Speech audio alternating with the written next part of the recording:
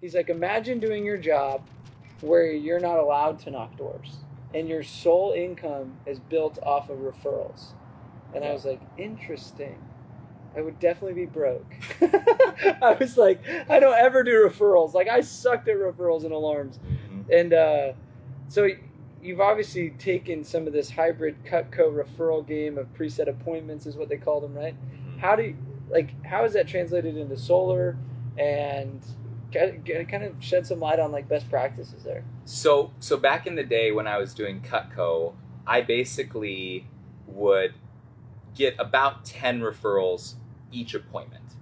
And if you're listening to that, most of you probably have not gotten 10 referrals each year. So, you know what I mean? Like, it's crazy. So it's like our training was this. We basically would, and it was kind of funny, but we would literally take a sheet of paper, a full sheet, and label it to 30. So we would like label it to like 30 or 33, whatever it is, filling the whole page. And during our appointment, we would basically say, hey, you know, I'm sure that you've probably got some other friends that might be interested in what I'm doing. As a reminder, I just need to get the appointment. I just need to sit down with them. Like, they don't have to buy or anything like that. I just want to show as many people this product as I can. If you could just jot down, you know, everyone that you know. I've only got 30 names here, but just fill up as many as you can. And if you need another page, I can get you one more. And I would literally just put it right there and then kind of just start going into who do you know who loves to cook? Who do you know who has like the kitchen that all of your friends just envy because they're always in the kitchen cooking? Who do you know that is the social butterfly of all their, you know, friends and family? So that was kind of like the start of it. And people would feel awkward to write 2 names down with a list of 30. So I remember one person, I got over 100 names from them and numbers at that moment. Wow. Like, they filled up the whole 30, and then they're like, I need like another couple pages. And they were grabbing their church directory. They were grabbing their neighborhood directory. Like, they were just writing everyone down. And I was like, yeah, obviously, like, I don't want to just call them randomly. Like, let's make a plan and make a phone call so that you're prepping them for this meeting, just so that they're not like caught off guard by hearing from me. So I was really good at setting the stage and framing that really well for people so that they could like get excited about what they were working with me on. And so it became like almost like a game. And so what I would do is we would give them like something for free if they could fill up the page. Oh, and so that was like the goal. And we literally, like, you know, and Cutco has this amazing ice cream scoop that like just like melts like just by touching it. Have you ever seen that? Yeah. It's pretty cool. Like, you can put an ice cube in it and it'll just melt the ice. How does it do that? It's not like some chemical or something. I don't even remember. But it's pretty awesome. And so I would do that in my demo, and then I would take the ice cream scoop out and say, hey, if we can get to 30 today, that's yours. And I would just put it there, just like lay it there on the table, and people are like, really? And it's like, yeah, that's yours for free. We just have to get to 30 names. And so there were all these tactics that we used, right? And I would get a lot of names. I was generating anywhere from probably 10 to 100 a week, depending on the week. And it was nuts, right? I was getting all these different referrals. We'd have, you know, these blitzes where we would make phone calls for 2 or 3 hours, just calling our different lists that we would gather. So you had these like phone blitz moments. Yep. Because that, I think, is key. I used to get names and then never call them. Yeah. So. Right, and then I would get like the top 10 people or the top 5 people from that list, and I would say, hey, who would you say is probably like the most likely to want some of this stuff? And they would say, oh, probably Cindy. Yeah, she, and maybe Lisa. I don't know. And I'd say, okay, just circle them. Just circle where they are on the list, because those are the people I'm going to call first. I want you to call them tonight and let them know that I'll be calling. And so that was me, you know, 10 years ago when I was 21 years old, not even knowing not even knowing really anything about what I was doing in sales. Yeah, you were just trained that way. I was just trained that way. Yeah. Right? And so that's how it started. When I got into solar, I started knocking doors in Colorado, and it was like in the middle of the winter. It was super cold, and I just wanted to get in front of people. And so I remember like I pushed really hard. My first month I had over, I think it was 10 welcome calls that first month. And from those 10 people, I got like 100 more people. It was crazy.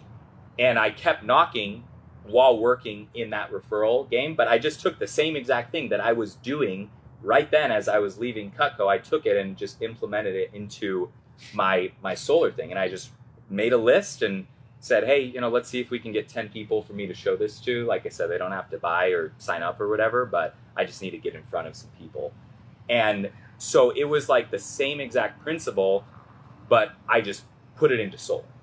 And from there, it's kind of morphed into something else where I really have people that are on my team that are partners with me as referral partners. And I'll buy them vacations.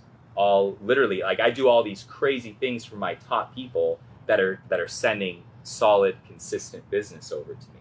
How do you keep engaged with those types of people? Because, you know, we've always been like, hey, dude, like, I'll pay for a vacation, I'll do something cool, and then, you know, they don't think about it on a day-to-day. So, like, how do you keep them? Do you have, like, some kind of touch points, checking in, motivating them? Yeah, that's a good question. So basically, people will forget about you if you don't stay on their mind. Yeah. Right? And they'll forget quick, right? Especially if you're just meeting them door to door, whatever, or however you met them. Like, unless you become a part of their life, they're not going to remember you. Yeah. And so basically, I have some very, very strong seeds that I plant in my presentations with them. And I'm planting seeds. I'm showing them the spreadsheets that I have for my top people that have sent me 27 people and have 10 of their friends installed. And they got their trip to Hawaii that I paid for them. So kind of the way that I do it is if we can get to 10 installs, I'll pay them $4,000 for whatever vacation they want to go on. And so that's like a big number for me. And then there's little stepping points as we go. But like number 10 is like where it gets good. That's where they're like, oh, wow, okay. So what I've learned is that I don't want just one referral from someone. I want 20. And I want to help them to get 10, because if we can get to 5 together, 5 installs together, now we're working together. They're not going to give up on it.